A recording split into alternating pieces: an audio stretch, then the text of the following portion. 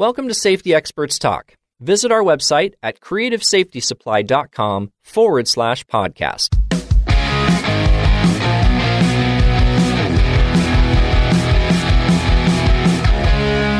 I don't think they should be feared. I think a lot of it is fear of the unknown. So you're having an OSHA inspection. What? When? What do I do? Hi there, I'm Dan Clark, and today we're talking with Gary Beck, Enforcement Manager for OSHA of Oregon. Yes, a real live OSHA person, and I don't think he's as scary as some might think. Hello, Gary. Thanks for inviting me, Dan. Do first-time safety managers' knees knock just before their first OSHA inspection? I don't think they should. I think we try and make it as easy as we can on the employers and the safety managers when we go out there. The one thing we cannot do is we cannot call and make an appointment. We're not allowed to do that. What do they do when you show up?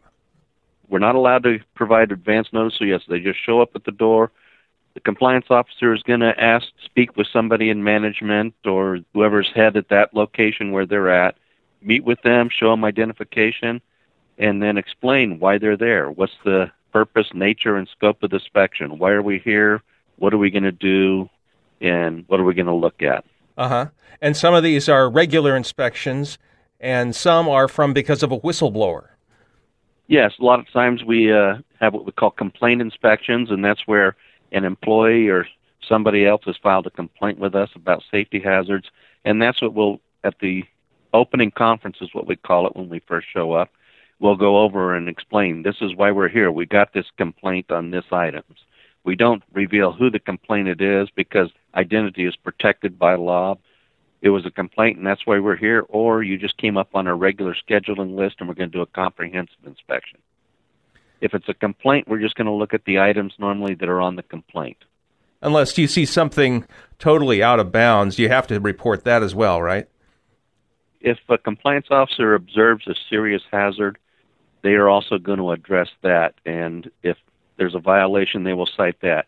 If they see something that we consider an other than serious hazard, which is something that isn't going to cause a serious injury, then they're going to make you aware of that, but they're not going to cite it. Well, I know that sometimes seasoned veterans don't even know what to expect on an OSHA inspection. They don't maybe know the rules, even though they've been in a position of being safety manager or manager for a long time. And I'll get to some of their questions in a bit. What should a safety manager expect during an inspection, whether it's a tip-off or if it's just a regular inspection? Well, like I say, the first thing, the compliance officer is going to meet with them, ask if there's a employee representative for the company, if they're represented by the union, or if they have somebody that the safety committee has identified, and they're going to hold an opening conference and go through everything that's going to be going on with the inspection and why they're there. They're also going to ask to see any different programs or injury and illness records that might relate to the inspection.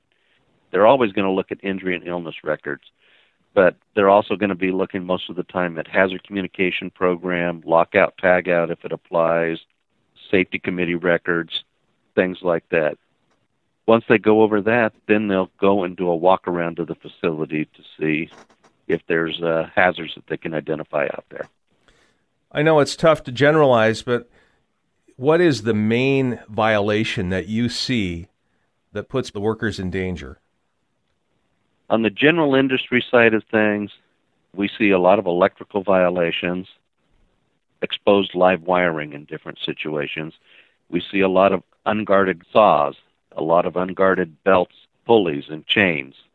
Also, another big one is grinders without having the work rest or the guard in front. So a lot of moving parts that are not particularly safe. Right. A lot of moving parts that people can get caught in point of operation on different pieces of equipment that aren't guarded.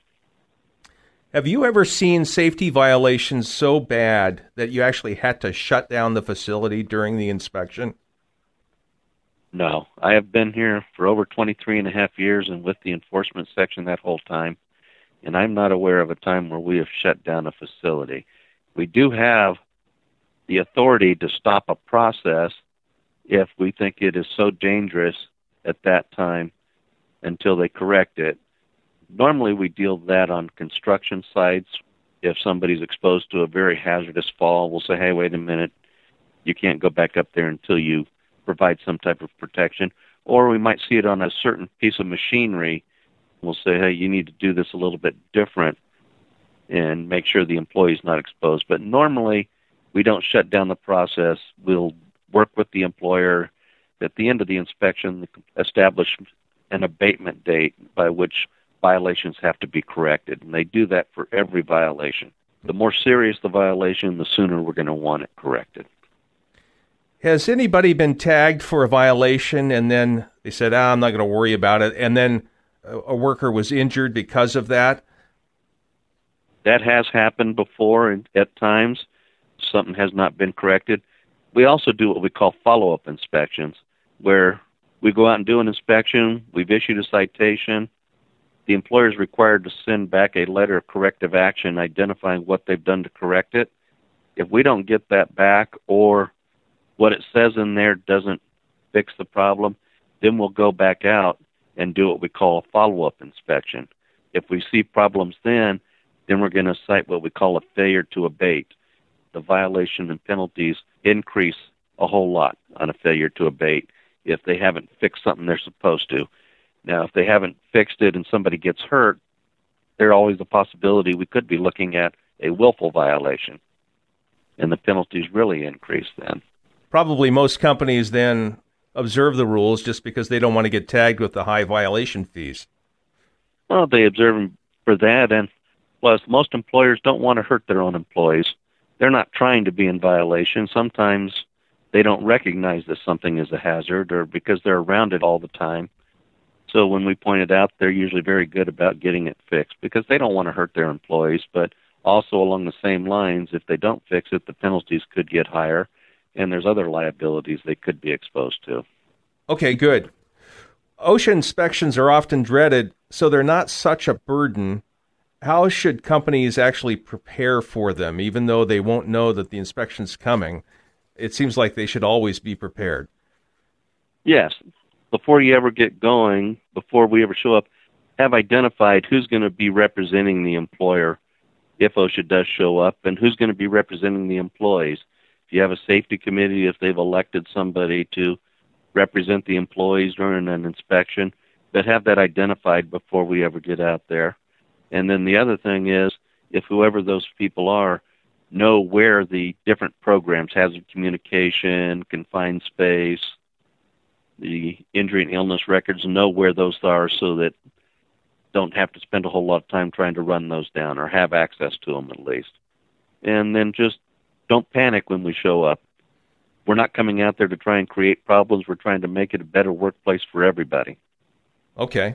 Another thing they can do is they can request a consultation through our consultative services, which is a service that's free of charge. Just about every one of our consultants is a former compliance officer, and they come out there and help you set up different programs, evaluate your workplace, identify hazards, basically prepare you for an inspection.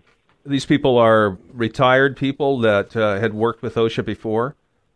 No, they're actually our employees. They're OSHA employees. Oh, I see. It's a different section from the enforcement. It's a consultative section. They're two separate sections.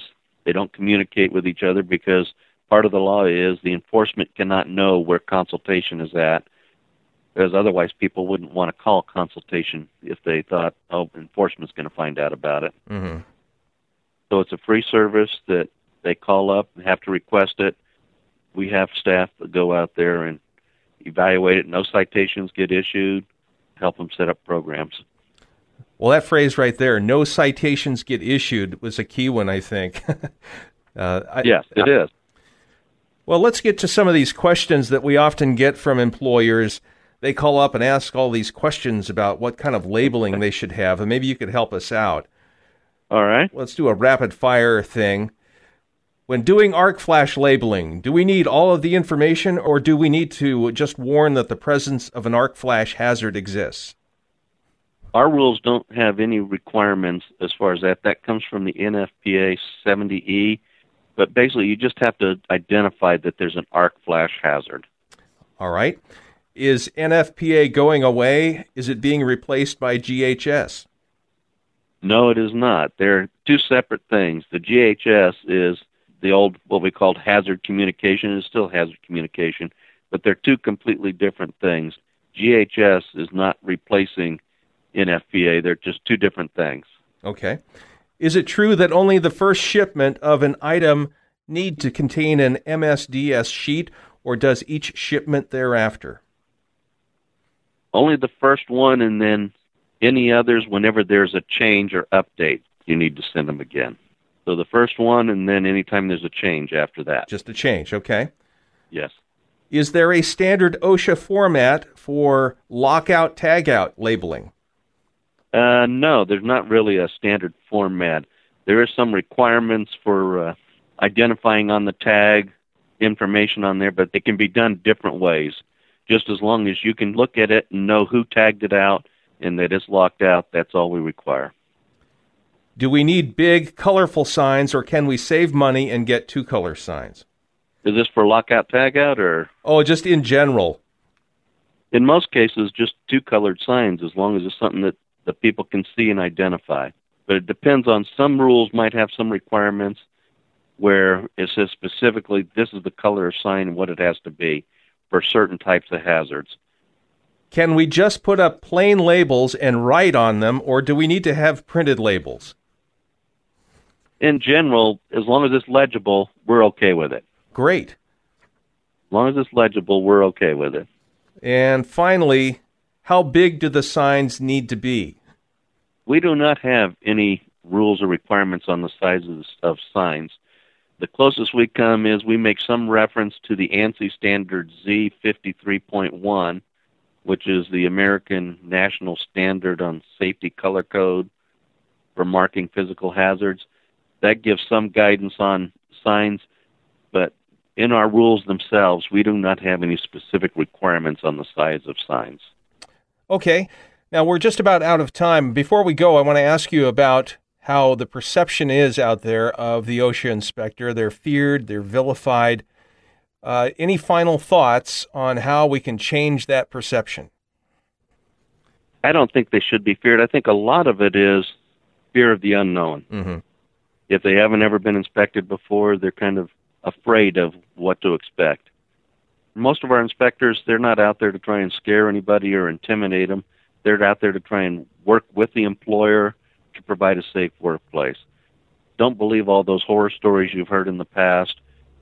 Our compliance officers are good people. They go out there to do their job. They're focused on protecting the employees and providing a safe workplace.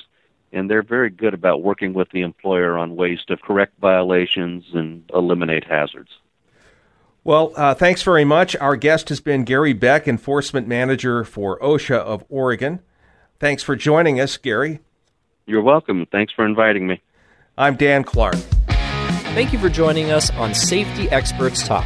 If you have suggestions for future podcasts, send them to podcast@creativesafetysupply.com. For more safety experts talking about safety news, OSHA regulations, PPE, Lean, 5S, or continuous improvement, go to creativesafetysupply.com/podcast.